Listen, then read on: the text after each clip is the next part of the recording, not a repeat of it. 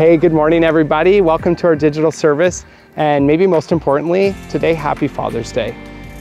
Dads, I hope that you've spent the morning getting showered with presents and accolades of your greatness as a father.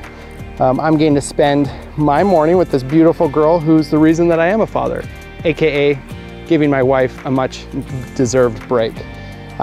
Parenting's been a pretty different world for a lot of people I know over the past few months, turning into homeschool parents overnight. Props to you guys who are hanging in there and fighting the good fight. We love you, dads, and we think you're doing a great job.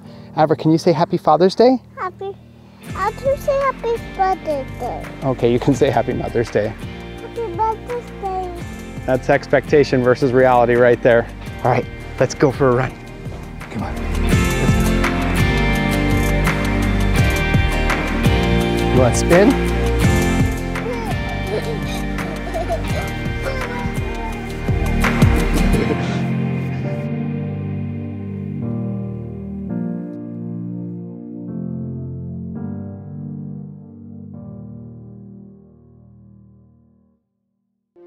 First of all, I want to say a big thank you to all of the staff for all of their hard work during this challenging time.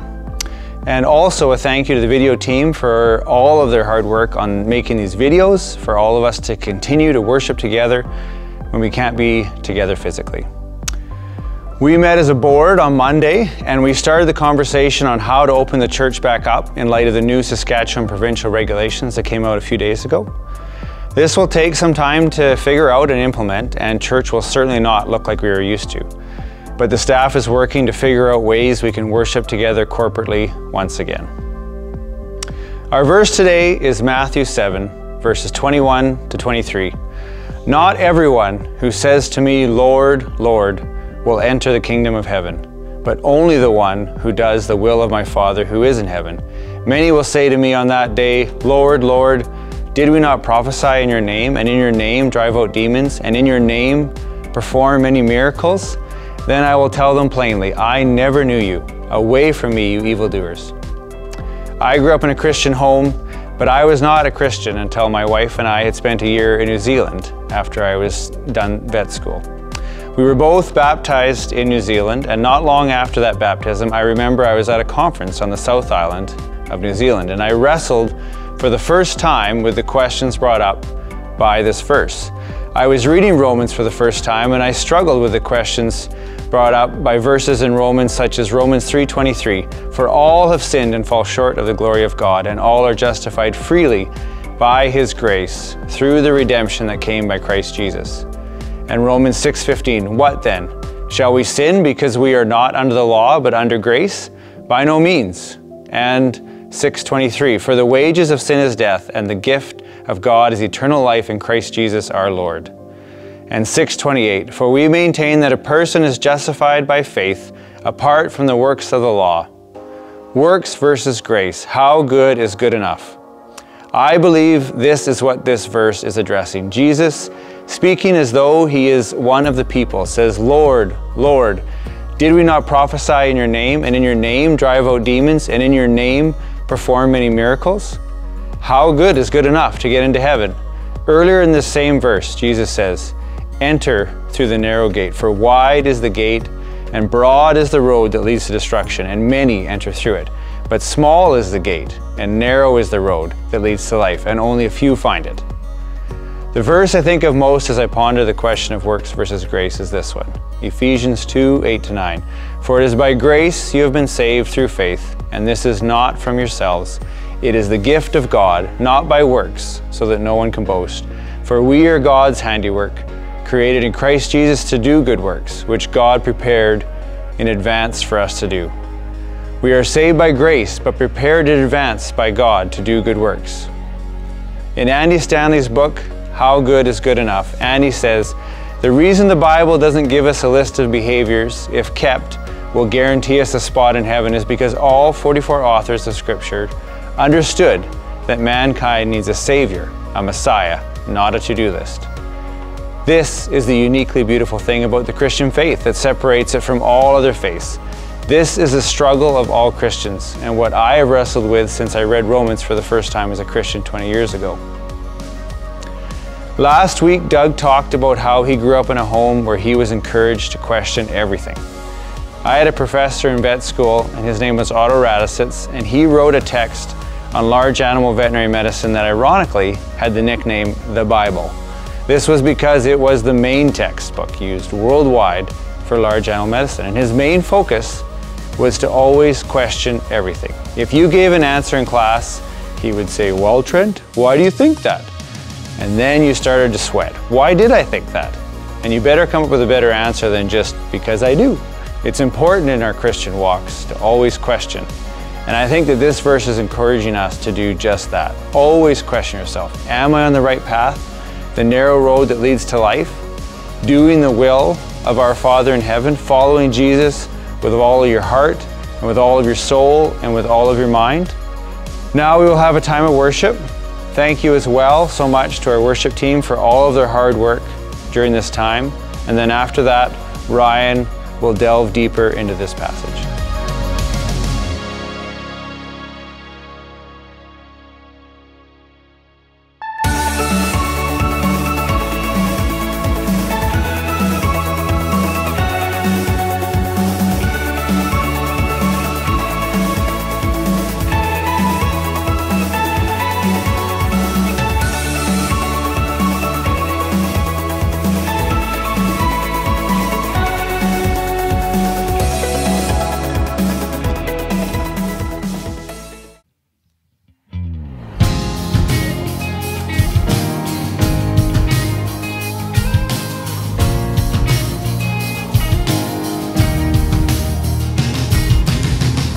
You're the only answer to the darkness. You're the only right among the wrong. You're the only hope among the chaos. You are the voice that calls me on, louder than every lie, my sword in every fight. The truth will chase away the night. Your name is power over darkness, freedom for the captives, mercy for the broken and the hopeless. Your name is faithful in the battle, glory in the struggle, mighty, it won't let us down or fail us. Your name is power. Your name is power.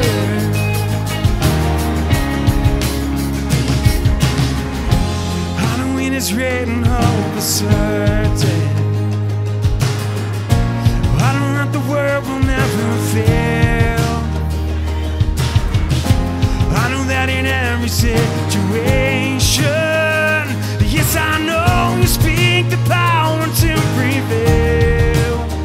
Louder than my sword in every fight, the truth will chase away the night. Your name is power over darkness, freedom for the captives, mercy for the broken and the hopeless. Your name is faithful in the battle, glory in the struggle, mighty, it won't let us down or fail us. Your name is power.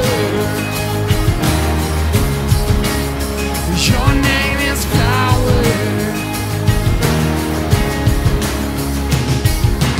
When you speak, you scatter darkness, light rising, heaven open.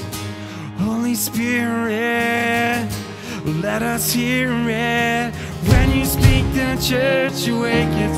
We believe that change is coming. Holy Spirit, let us see it. When you speak, you scatter the darkness, light rising, heaven opens. Holy Spirit, let us hear it. When you speak, the church awakens. We believe that change is coming. Holy Spirit, let us see it. Your name is power over darkness, freedom for the captives,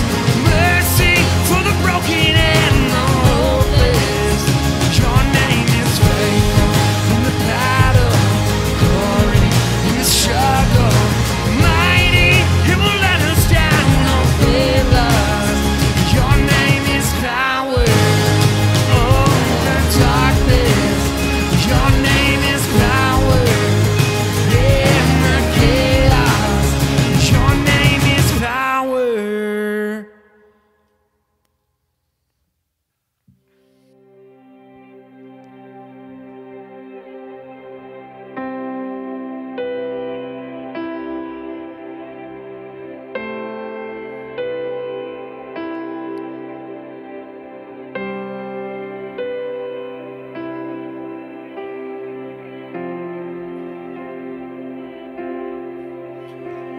And he is jealous for me. Love's like a hurricane. I am a tree bending beneath the weight of his wind and mercy.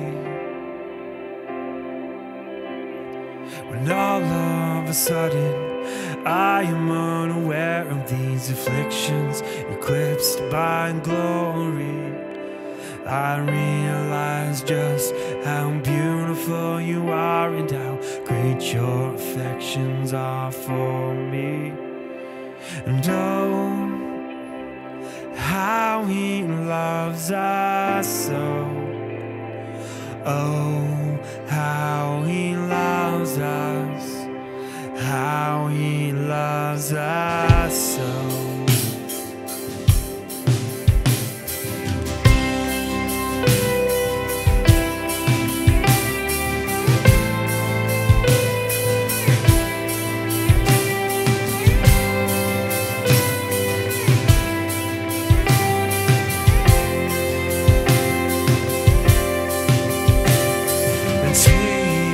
Jealous for me. Love's like a hurricane. I am a tree bending beneath the weight of his wind and mercy. When all of a sudden I am unaware of these afflictions, eclipsed by glory, I realize just how beautiful you are and how great your affections are for me. And oh, how he loves us so. Oh, how he loves us. How he loves us so.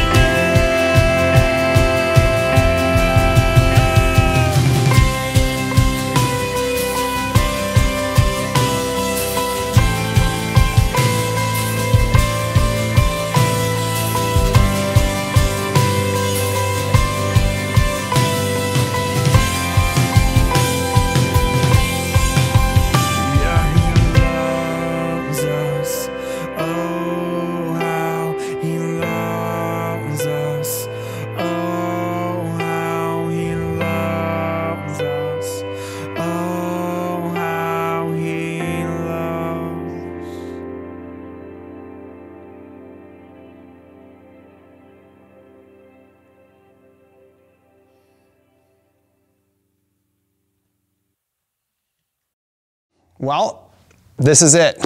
I don't like it, but this is my last week preaching in our series, Jesus' Greatest Tweets, where we've been walking through Jesus' epic Sermon on the Mount, pulling out these intense truth lines that he's been dropping for us.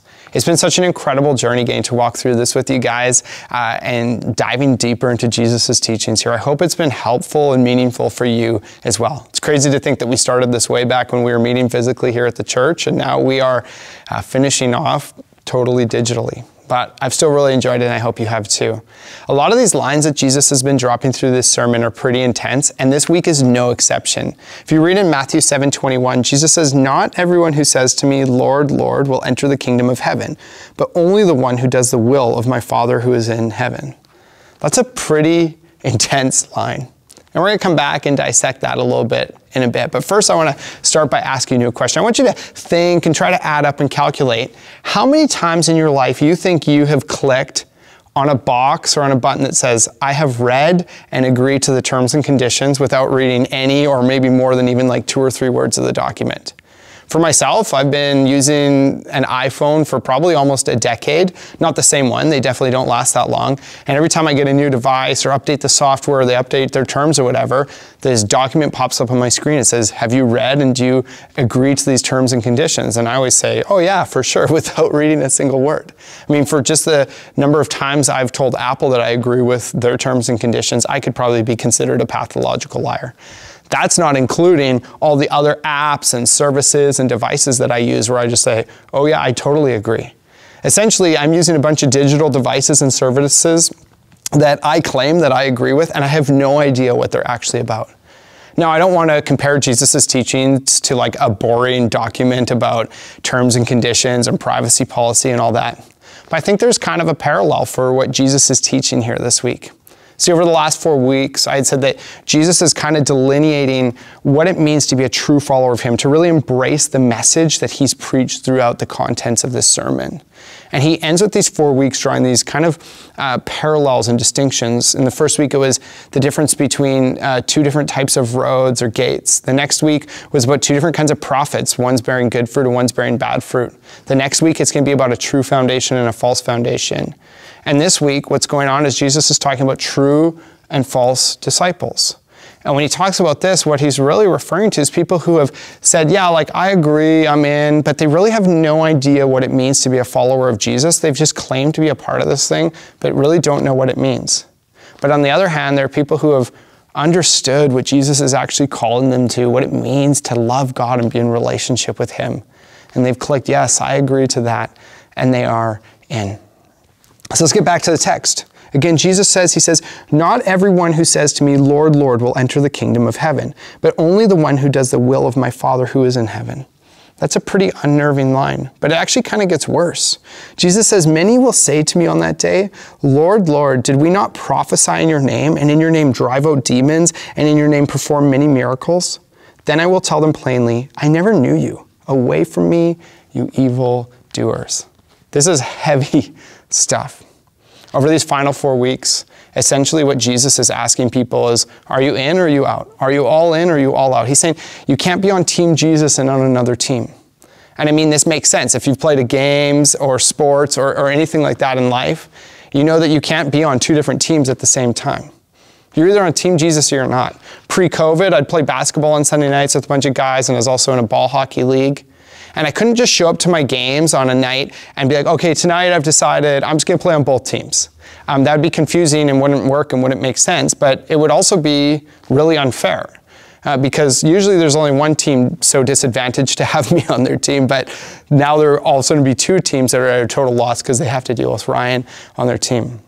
Oh, Jesus makes it very clear. He says, you're either in or you're out. You're either Team Jesus or you're not. You're for me or you're against me. And he takes this point further this week with pretty intense language, talking about either being able to enter the kingdom of heaven or not. Now, before we dive into kind of the application of the text, I want to dig through a little bit of theology that we can find here. So first of all, I want to look at verse 22.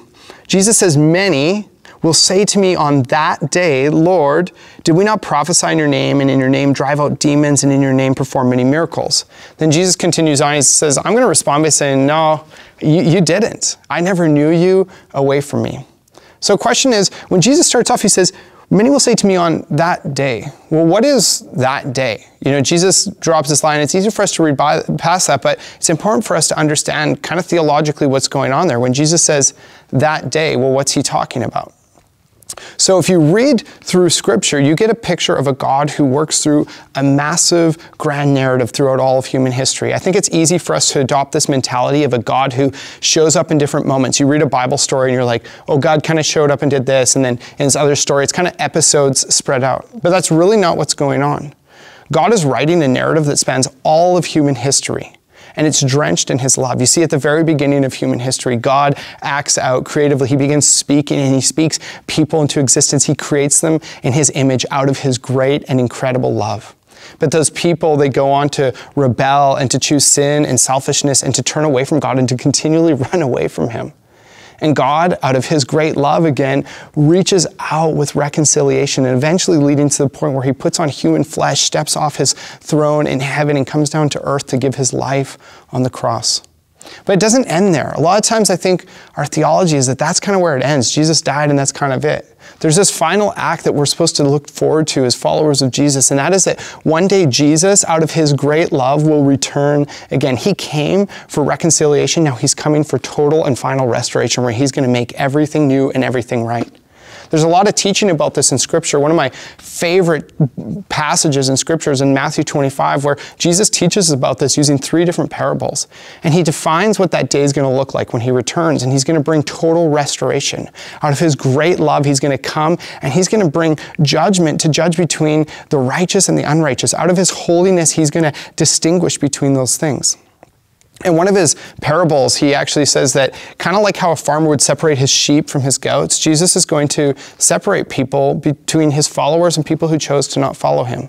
And for those who followed him, there's going to be this great and incredible reward. But for those who didn't, quite the opposite. It's a pretty unnerving and daunting idea. And that's what these last 4 weeks are about. They're looking forward to that day, that final day of judgment where Jesus is going to restore everything. And he calls us to understand what that day is going to look like. He's going to evaluate us, say, did you in your life choose the narrow road or the broad road? Did you listen to false prophets or true prophets? Did you listen to those who bear good fruit or bad fruit? Next week, did you choose to build your life on a true foundation found in the teachings of Jesus Christ, or did you reject that? And this week, did you do the will of God, as is shown in Matthew 7:21? Were you a true disciple or a self-deceived disciple?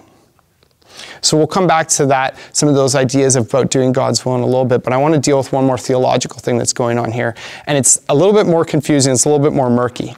Again, in Matthew 7:22, Jesus says, many will say to me on that day, Lord, Lord, did we not prophesy in your name, and in your name drive out demons, and in your name perform many miracles? At this point, I'm like, wait, what the heck? People who weren't followers of Jesus were prophesying and driving out demons and performing miracles? What's going on with that? For those of you who don't maybe know what those terms mean, to prophesy means to have the ability, the supernatural ability to speak on behalf of God. To drive out demons means to assume authority over the supernatural and spiritual forces. And to work miracles means to actually transcend the natural order of things, to overrule the natural and to perform supernatural tasks. So how is that possible for people to be doing that if they're not in relationship with God? Jesus says that he's going to say to those people who are doing those things, get away from me, I never knew you. Well, how is that even possible? It's a great question, and unfortunately, different commentators and scholars have really different ideas on what this means. Some would suggest that God allows some people, even though they're not following him or in relationship with him, to do these incredible and supernatural tasks and feats. Some commentators would say, actually, these people are doing these tasks, these feats, are doing them by a different spiritual or a different supernatural force other than God, a dark or an evil source. And yet others would say they're not actually doing supernatural tasks, they're deceived themselves or they're deceiving others by the appearance of great accomplishments that aren't actually supernatural. Now, I'm not here to settle that debate today, but what we can know for sure from this teaching is that no matter how great and how incredible and how outstanding your task is, even if it's supernatural, it is not enough by your works and your tasks and your accomplishments alone to be considered to be part of Team Jesus.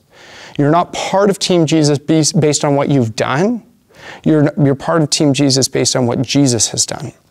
And by embracing that, this isn't enough to gain you acceptance or entrance into the kingdom of heaven. Well, what does gain that for you? Well, Jesus tells us in verse 21. It says, "Not everyone who says to me, 'Lord, Lord,' will enter the kingdom of heaven, but only the one who does the will of my Father who is in heaven." So Jesus says this is only based on surrendering to his will, not focusing on your own great accomplishments. And the cool thing about doing God's will is that it isn't like some crazy complex contract with political and legal jargon written throughout it, like most terms and conditions. Yeah, the Bible's long, and I'm not going to sugarcoat it. There are parts of it that are pretty hard to read. If you've read Leviticus and Numbers, you can resonate with me on that. But really what Jesus calls us to, what God's will is put in pretty simple terms in Scripture. If you've been coming to FBC for a while, you probably know that our mission is to lead people into a growing relationship with Jesus Christ. And you probably know that we base that on the idea of 4 things: to think big, to think small, to think in, and to think out. And the last of those 2 things, thinking in and thinking out, those talk about kind of how we relate to God and how we relate to others. So thinking in, we invite people to engage personally with God, and with thinking out, we invite people to engage with the world around them. So we say this is a great opportunity for you to engage in relationship with God, and out of that relationship, bring others into that as well. And we didn't just kind of come up with this randomly and pick some words and some ideas. This is actually built on a really famous teaching by Jesus. Later on in Matthew 22, verses 37 to 40, what's going on is Jesus is asked by someone, what's the greatest commandment that we need to follow? And Jesus responds by saying this. He says, "Love the Lord your God with all your heart and with all your soul and with all your mind. This is the first and greatest commandment." And he says, and the second is like it. Love your neighbor as yourself. All the law and the prophets hang on these 2 commandments. When Jesus says that all the law and the prophets hang on these 2 commandments, what he's essentially saying is all the scripture that had been written up to that point all hangs on these 2 ideas of loving God radically and loving others in the same way, with all your heart, with all your soul, and with all your mind. Although the New Testament hadn't been written at this point, I would say it's safe to say that Jesus would still say all of this depends on these 2 ideas of loving God radically and loving others in the same way. And this makes sense because if you remember in the big narrative earlier that I drew about God creating and reconciling and eventually restoring everything, it's drenched in his love. It's all an act of his love. So Jesus is essentially calling us in to do God's will. He's inviting us into this narrative that God's been written. It's a really cool invitation to say, come on, come do my will, participate in this. Let me continue to write my story through your life. These are simple terms and conditions, yet they're pretty complex and difficult. And the reason why is because we so often deceive ourselves. Just in the same way in Matthew 7:22, these people deceive themselves. Maybe you notice that they have this refrain of saying, Jesus, we did this in your name. We performed miracles, we cast out demons, and we prophesied. And all of them, he says, we did that in your name, in your name, in your name. And Jesus says, no, you didn't. It's so easy for us to deceive ourselves. And one of the big ways that we do that is we focus on the great accomplishments we've done, or we take this, we say, oh yeah, love, love, love, and we look at the areas where we're doing really well, yet neglect our areas of weakness. And we let those be just kind of justified or colored over by the things that we're doing well. Like I volunteer here, or I serve there, or I give there, or I'm kind to these people. So, kind of mask that. If you were going to look at a car that you were thinking about buying and you showed up and the person selling to you says, oh yeah, the body's in great shape, it's got a brand new paint job, it's got nice tires, ball and rims, you'd be like, wow, that looks cool. But then if you looked under the hood and the engine was destroyed, the motor had blown up, the battery was gone, it was just a disaster under there, you would never buy that vehicle. So often though, I think that's how we look at our lives. We say, well, Jesus, in your name, I'm doing these great things. And it's so easy to deceive yourself when you look at your great accomplishments rather than remembering to simply surrender to what Jesus has already accomplished for us. It's easy to kind of slip into this mentality where we simply click, yes, I've read and agreed to the terms and conditions without really engaging with what it means to truly do God's will, to allow his invitation into his love and his narrative to consume our whole lives. This is a complete and total call to surrender. I don't know if you noticed, but Jesus said, love God with all your heart, all your soul, all your mind. It wasn't like, hey, love God with some of it and the other areas that aren't doing well, don't worry, that's justified by the good areas. He's saying all of it, surrender all of it. Begin to evaluate the areas where you're struggling and surrender those to him. So often there are many of us that have clicked through the terms and conditions and have made up our own idea of what it means to follow Jesus. And this is really disastrous. And I want to focus on a couple ways that this can really create disaster and trouble in our lives. And I want to do that by looking at two metaphors that Scripture uses. So first of all, followers of Jesus are described collectively as this thing called the church in Scripture. And metaphorically, that church is called the bride of Christ. We're actually Jesus' bride collectively.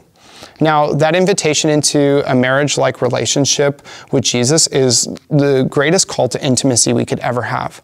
That is the closest relationship that we could have with someone.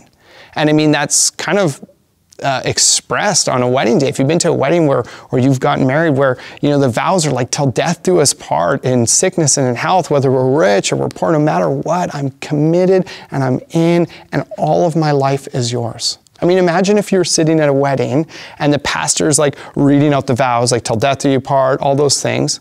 And he turns to one of the people getting married and said, do you accept these vows? Are you in on that? And the person kind of like looks and they pull out their earbud. They're like, oh yeah, sure. Like I'm in, whatever. You'd be sitting there thinking, this marriage is headed for disaster. And unfortunately, we so often break the relationship that we have with God and we set it up for disaster and we set it up for failure and eventually for Jesus saying, no, I never knew you. You weren't doing that in my name, because we've checked out and we haven't understood what it means to actually be engaged in that kind of a relationship. And speaking of that relationship, that's one of the things that's so cool about Scripture. Maybe you get lazy with this, but this is an incredible way that God speaks to us. He shares his heart, his spirit, his love with us directly when he speaks to us. And he invites us back. He says, spend time praying, spend time with me, communicating with me, get to know me so that you can do my will. Again, it's that invitation, it's that narrative. Yet so often we just say, sure, I agree, and we pass by it. And it creates a lot of problems for us. Another metaphor that Scripture uses to describe followers of Jesus is being ambassadors of Christ. Scripture calls each of us an ambassador for God. We're actually the ones who represent him here on earth. Ambassadors are people that represent like a brand or a country or an organization to someone else. And they go to people who maybe don't know that much and say, this is kind of what we're up to. Those ambassadors are people who carry the weight and the understanding and the knowledge of what their organization, who they're representing, is all about. They're people who are well in tune and acquainted with what they're representing. And this one person represents the whole of the organization or the country or whoever to the people that they're communicating to. You can't have an ambassador who doesn't know anything about what they're representing.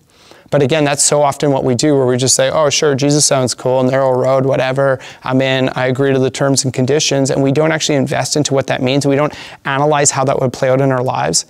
And the unfortunate reality, and this might sound harsh, but no matter what you think, you're representing Jesus to the rest of the world. And when you do it like that, again, not to be harsh, but you're giving him a bad name. And not only him, but the church and the rest of us as followers of Jesus. You're showing people who Jesus is through your actions. When you take on that name of Jesus, when you say, well, in the name of Jesus, I'm doing this, when you're living your life like that, you give him a bad name. And this isn't to sound condemning or mean, but it's actually an invitation. If that's where you're at, this is an invitation. I'm saying stop. Come and accept and embrace the teaching of Jesus here and begin to submit and surrender your life to the will of God and participate in his radical love here on this planet. So your homework this week isn't to go home and log into your Netflix account, your Google Play accounts, or whatever online services you have, Club Penguin, whatever, and make sure that you've read all the terms and conditions and understand what you're agreeing to. Now, you could do that, but I'd invite you to join me in just blindly clicking through those for the rest of your life. Your homework this week is to join me in asking ourselves, am I really surrendered to the will of God? Am I looking at what I've done, or am I really surrendered to who he is? Am I embracing this invitation to participate in his will and be part of his narrative of love here on earth? And I'd invite you this week to ask yourself this question. Am I enamored by what I've accomplished, or am I surrendered to what Jesus has accomplished? Am I just so excited about the great works I've done? Maybe you're like these people who say, I've done miracles, I've driven out demons, I've done all these things. Stop focusing on what you've done, because when you focus on your own accomplishments, you deceive yourself, and you focus on what you've done rather than understanding that Jesus' invitation into God's will is one of grace. You can't do enough good things, supernatural or not, to save yourself. You can't do enough. You can't perform enough works to be good enough. This is an invitation by grace. So as you ask yourself this question this week, I hope you step back from being excited about what you've done and just surrender more to what Jesus has already accomplished. Pick up this book, read it, and say, Jesus, show me what it means to actually truly be your follower. Read Matthew 22, 37 to 40, and begin to evaluate your life in your weak areas as well, and say, have I taken on this mantle of love that embodies God's will here on earth? At the end of your life, on that day, all of your accomplishments, everything you've done won't matter. The only thing that will matter is whether you've decided to surrender to God's will or not. Let me pray for you guys. Jesus, thank you so much for this powerful invitation. It's a daunting question to think about where we're at in surrendering to your will, but it's one that we need to process as your followers, God. I ask that as a community of followers of you, as a community of faith, that you would help us be people who take on this idea of radically expressing your love and powerfully performing and taking part in your will. Thank you that you invite us into your narrative, into your story here on earth. And I ask that you would help FBC be a place that does that really well for the world around us. We love you so much, Jesus. Amen. Again, thank you so much for joining us for another digital service. Remember that we are always praying for you guys, and we're here for you guys if you ever want to get in touch and hit us up.